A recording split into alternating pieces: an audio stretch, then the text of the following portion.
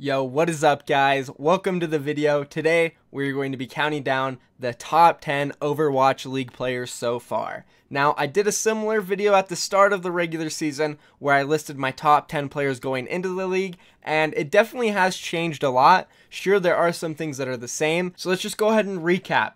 Going into regular season, my top 10 players were the following. Number 10, Baby Bay from San Francisco Shock. Number 9, Miro from Seoul Dynasty. Number 8, Mano from NYXL. Number 7, Effect from Dallas Fuel. Number 6, SBB from NYXL. Number 5, Rascal from London Spitfire. Number 4, Fleta from Seoul Dynasty. Number 3, Birdring for London Spitfire. Number 2, Ryu Jahong from Seoul Dynasty. And number 1, Profit from the London Spitfire. These were the 10 players that I was expecting to do very well going into the Overwatch League. And if you're excited to see how much it's changed since the start of the Overwatch League, please be sure to slap a like on the video, guys. Subscribe to my channel. We upload videos every single day about the Overwatch League, whether it's a top 10 list, updates, news, we do it all. So drop a subscription, guys, and let's go ahead and hop into it. Starting off with number 10, we have Bedosen from the London Spitfire.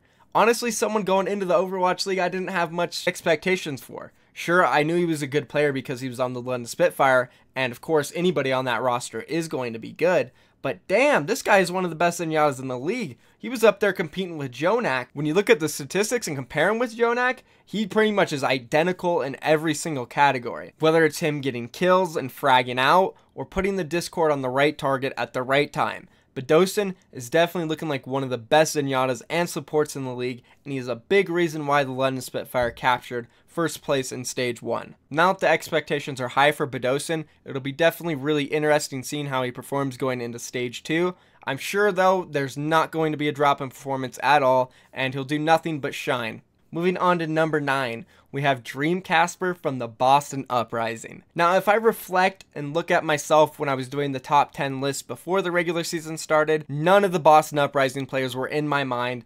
I honestly didn't consider any of them for the top 10, but now after Stage 1, it was really hard to decide between Dream Casper or Striker who deserved to be in the top 10. I believe they are both crucial players for their teams, and they do so much. But at the end of the day, I think Dream Casper's job is a bit harder than Striker's, and I think Dream Casper has been outperforming him just a little bit. Now, the success that Boston Uprising have been having isn't just from these two DPS players, though. Their entire roster has been playing great, from Note to Nako, all the way back to Striker, Dreamcaster, and Gamsu. They're just playing lights out right now. But to focus in on Dreamcaster and why I think he deserves to be on this list, he honestly is just so flexible. And he's not only just flexible, he is incredible on so many heroes. His Genji is top tier, one of the best in the league. His Pharah, top tier, one of the best in the league. His Roadhog was absolutely crazy when we saw it on Oasis. His Widowmaker was really crisp. Like I said, he played so many heroes at such a high level. I would have liked to have put him higher, but it was really hard to because there's just so many good players in this league, and I do think Dreamcaster is one of the best, and most definitely the biggest surprise of the Overwatch League so far. Moving on to number 8, we have Envy from the Los Angeles Valiant. Now, I wanted to put a diva on this list. It was hard to put more than one, just because they all kind of play the same role, and I figured I would just put the best diva on this list, and yeah, I think Envy is the best diva in the entire league. His statistics are just flat out insane, and when you watch him play, you can tell he's doing so much. I remember in the first 3 weeks when we had a lot of videos about the Valiant, all I would do was talk up Envy because he was so incredible. He always seemed to be in the right position at the right time. Sure, he doesn't hit all the amazing bombs like Poco did for the first 3 weeks, but let's be honest, nobody was really ever going to keep up with that type of diva bomb rate. That was just absurd. Poco did put the work into it, but once teams figured it out, Poco really wasn't that great of a diva anymore. Sure, he was a good one, but he wasn't a great one anymore. And Envy has just looked hands down like a great diva in every single match he's played so far. He is topping the statistics and kills on his team. Let's look at it this way, guys. When you have a player on your team that is out fragging soon on Tracer, you know that guy is absolutely nuts. And that's pretty much Envy in a nutshell on diva. The guy is nuts. He can also flex to the Roadhog and play other heroes as well at a high level. So Envy is a great player. I think he deserves to be number 8 on this list. And let's go ahead and move on to number 7. We have Mano from the New York Excelsior. Looking at main tanks was very difficult because there are some really good ones in the league. I think it was clear though that Mano stood out compared to the rest. Sure, he didn't play all the time and Janice got some start time over him, but when Mano was in, he was so effective. He was all over the map, and I think you can just tell by the way the guy plays, he has such a high kill participation. That being said, Mano is all over the map, and it seems like he is doing so much, but at the same time, what is so unique about him is that he is doing that as well as surviving. Another key thing to judge Winston players about is how long they can survive. Mano is a survivor on Winston. He goes into team fights and he does what he needs to do to come out in the end as the Winston who stays alive and outputs a decent amount of damage. Being a Winston in Overwatch competition is so hard. You are typically the first target for every single team, and that basically leaves the Winstons in a situation where they want to survive as long as they can. And Mano is so good at this. He is so good at being in the right spot at the right time, and at the same time, just surviving. It's crazy. I don't know how he gets out of some situations, but it just proves that he's one of the best Winstons in the entire world. And there's a big reason why he played for the South Korean World Cup team over some of the others like Miro. I'm really hyped to see how him and the New York Excelsior bounce back for stage 2.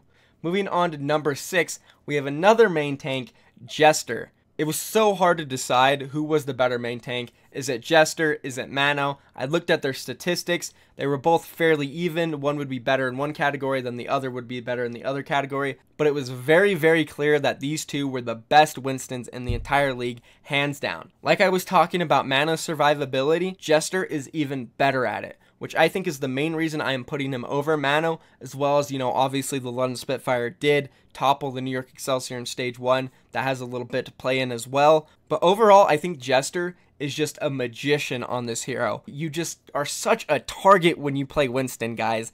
And I'm not sure some of you realize until you actually play in a team environment how much Winstons get targeted. You have a Tracer on you 24/7. You have a Diva on you 24/7. Everybody is trying to get that first kill on Monkey. And if you don't know how to survive, then you're just not going to be a good Winston, period. And it's one of the hardest things to do. So I don't understand how a player like Jester and Mano can survive for so long, well-listed, doing amazing amounts of damage and collecting kills. It's crazy. It really is. These two players are phenomenal on the Winston. And again, like I said, it was so hard to pick a player over the other one, but I got Jester at rank 6. Now let's move on to number 5. We have Linkster from the Houston Outlaws. I really went back and forth whether I wanted to put Linkster or Jake on this list, or even both of them. Honestly, they have been playing out of their minds, but I figured it's the same situation with Striker and Dreamcasper. I think Linkster is just more flexible, and therefore his job is harder than Jake's.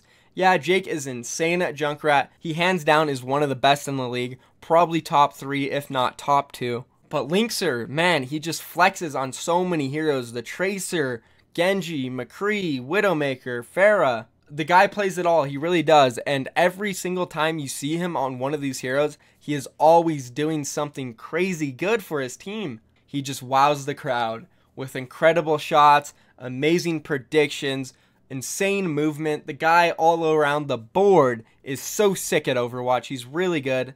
The Houston Outlaws are the best Western team, and a lot of that is to Linkster's credit. Like I said with Dreamcasper though, obviously he has a lot of good teammates stepping up right now. That's why they're so good overall. Linkster really is a big part of it. I really did try my best to not fill this entire list up with a bunch of DPS players, which would have been very easy to do. I could have put Shadowburn on here. Well, I guess there's leaks right there. Shadowburn is not on the list, but I did consider him. There are a lot of honorable mentions, and it was really hard to choose between them. There's a lot of good DPS players, but I think Linkster is just on that next level. Moving on to number 4, we have another DPS player, Birdring, who plays for the London Spitfire, and I'm sure he doesn't need any more of an introduction. The guy is insane at Tracer. His Widowmaker really surprised me. I didn't really have any expectations for him on the Widowmaker going into the Stage 1 playoffs. I just assumed he would be that Tracer bot, but he has played a decent amount of it, and he's done a lot of work, even sometimes looking as good as Fleta, who is probably the best Widow in the world. So for Birdring to go head-to-head with Fleta, it really shows how good he is at that Widowmaker.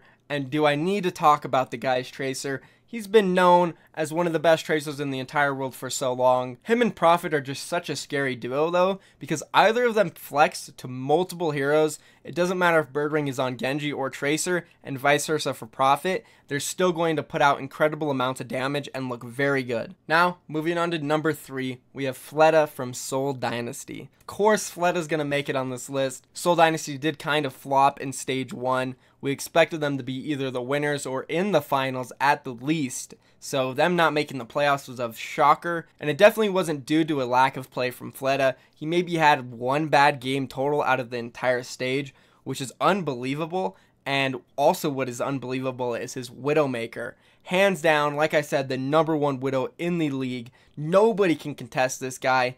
He's also great at that Genji. He's great at that Pharah. He's another one of those flex players that basically does it all and does it all at an extremely high level. He definitely helped the Seoul Dynasty get out of a few sticky situations in matches against like the Dallas Fuel where they were down early, but he helped bring the team back from death and won that set as well as a couple other ones. So Fleta, very strong player. It was hard to put Fleta above Birdring just because Birdring has been so good and Lund Spitfire did win stage 1. But Fleta has been very dominant on that Widowmaker, and nobody can contest him on it, so we're going to give him number 3. And moving on to number 2, we finally don't have a DPS player. It's Jonak from the New York Excelsior. Now, I put Badosin on this list, and I mentioned Jonak a few times when talking about him. And what can I say? Jonak is just a beast, man. I personally thought he was a little overhyped going into the stage 1 regular season, which is why I didn't put him in my top 10, and I had like Ryu Jae-hong much higher than him. But damn, has he proved me wrong. Dude, this guy's aim is incredible. He does not miss shots. He has such a low sensitivity. I thought it might be a problem. Jake did come out and say you could get really close range on him and he would struggle at hitting you. But I think that might have been a myth. Jonak definitely busted that one. And it's crazy to say that a support player is the best player on the team when you're not talking about Ryu Jae-hong. And Ryu Jae-hong I don't think is the best player on his team anymore. And now Jonak is the only support player who's the best player on their entire team, which is crazy to say. It really is. Especially when you have like Pine on your team, SBB. And by the way, the reason I didn't put Pine on this list is because I figured he didn't have that much playtime. Really only played one map every single set. And sometimes he didn't play. You guys can be the judge of that. Let me know what you think about me not putting him on here due to his playtime. I know he is very good, and he is one of the best players in the entire league, and he is a big honorable mention, but I just didn't put him on here.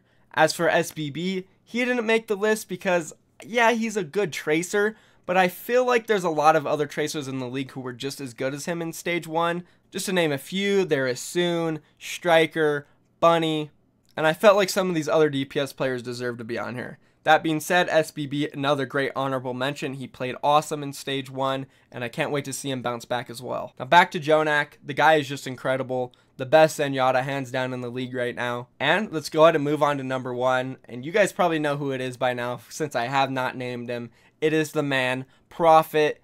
And I know you guys think I have something for him, which I mean, I do have something for Prophet. The guy's a freaking god. He's the best player in the league.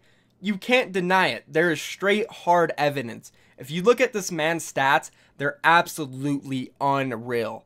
Let's just go ahead and talk about his statistics real quick. He is by far the #1 Junkrat in the league, and statistically is clearly the best. He has the best KD, the best win rate, the highest rating, the second best kill participation. The guy just is incredible on Junkrat. He is the best Junkrat in the league, hands down. Now moving on to Tracer. He is also by far the best tracer in the league. I mean, by far, a huge margin, guys. It's mind-blowing how good he is on the tracer. The only person even close to his tracer is Pine. Now remember, Pine has strictly only played tracer against the Shanghai Dragons. Put that into perspective.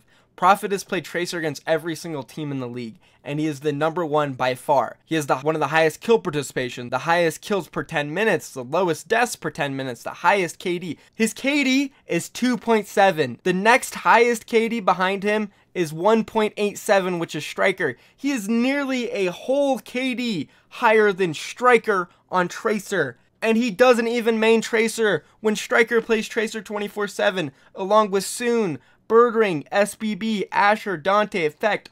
All these guys basically play Tracer 24/7. Prophet just flexes onto it and is the best one in the world. It's crazy. It's crazy. I know, I'm going on a rampage right now. Let's go ahead and talk about his Genji. Now, for most of the season up until like week 4, Prophet was the #1 Genji by far as well. He has slipped a little bit and is behind some of the players, but still has a remarkable stat line. He's got one of the best KDs, he dies one of the least, and has a high kill participation along with kills per 10 minutes. So his Genji, world class. When you watch him play it, it's incredible, and it's just mind-blowing that the guy is so good at so many heroes. The Overwatch League also dropped a tweet yesterday which stated the best KDs in the Overwatch League, and overall, Prophet has the best KD in the entire league. The only person who was close to him was Pine. Other than that, the guy under Pine was miles behind. And let's remember, Pine hardly plays. The evidence is there, guys. You can say I'm riding Prophet as much as you want, but I'm just being real with you guys. I think he's the best player in the league. I thought he was the best player going into the regular season, and I still do think he's the best player. He has completely proved it. He backed my points up in my first video talking about the top 10. So, thank you, Prophet.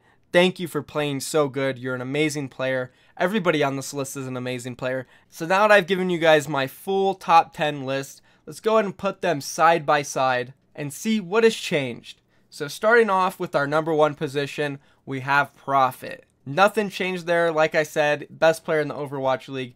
Moving on to the second one, I had Ryu Jae-hong at #2 on my first top 10 list, who didn't even make my second top 10 list, which some of you guys may be surprised. The reason I didn't put him in is just I feel like he kind of struggled, and they ran Jita over him for really crucial games, so we never really seen him perform at a high level against some of the best teams. So I don't know, I just couldn't put him up here. Instead, we replaced him with who I think is the best Zenyatta and support in the league right now, Jonak. Moving on to number 3 and 4, a little bit changed. We kind of just swapped out Birdring and Fleta. We moved down Birdring 1 and moved Fleta up 1. I feel like Fleta impressed me just a little more than I thought he would. I knew he was going to be a god, but his Widowmaker was just so good. I had to put him above Birdring. Now moving on to number 5, we actually replaced Rascal with Linkser. Now to start off with Rascal, you can't really blame me for not putting him on the list. Of course he's an amazing player, and he didn't get much playtime though, so there's no logical way for me to be able to put him on a top 10 list, kind of similar to Pine, but he is moving to Dallas Field, so he will get more playtime. On our list now, we put Linkser on there, and I already gave you guys my reason. He's a great player. I think he deserves it. Moving on to number 6, before we had SBB for New York Excelsior. I already told you guys why I didn't put him on this list. I feel like there was enough NYXL players on here. I don't think he was as impactful as he could have been on the Tracer. He was on a similar level to most of the other ones in the league. So moving on to number 7, we had Effect. Now I think it's fair for me not to put Effect on this list. He really didn't play that great. Now it might not be his fault. His team was very weak and he was flexing a lot of random heroes. So, you know, not much else to say there for Effect. We didn't really get to see him at his peak this stage 1. Hopefully he'll be back for stage 2. So I had Mana before sitting at number 8. And as you guys can see, I did move him up a slot. He is now sitting at number 7 on the new list. I think he definitely earned this. As a main tank, it's really hard to make these lists. Moving on to number 9, we actually had Miro before, who was replaced for Dreamcasper on this list. And I didn't put Miro in the top 10. He struggled very hard in stage 1. I think he made a lot of mistakes. They need to start playing Kuki over him, in my opinion. And Jester just looks miles above Miro, to be honest. Moving on to number 10, we had Baby Bay, which a lot of you guys thought I was crazy for putting him at number 10. I did think he was going to be a great player in the Overwatch League. Now maybe he hasn't been great, but he still has been playing really good. He's been able to flex on a lot of heroes and show us what he's capable of on like McCree, Widowmaker, Pharah, but it just hasn't been at the level of some of the other flex gods like Linkser and Dreamcasper. So better luck to him in stage 2. And once again, guys, if you disagree with any part of my list, let me know down in the comments, guys. What is your list? What do you think I should have changed? And don't forget, drop a like on this video, subscribe to my channel, Overwatch League content every single day. Let me know what you guys want to see next, and follow all my social medias. I'm out of here, guys. Thank you for watching. Peace.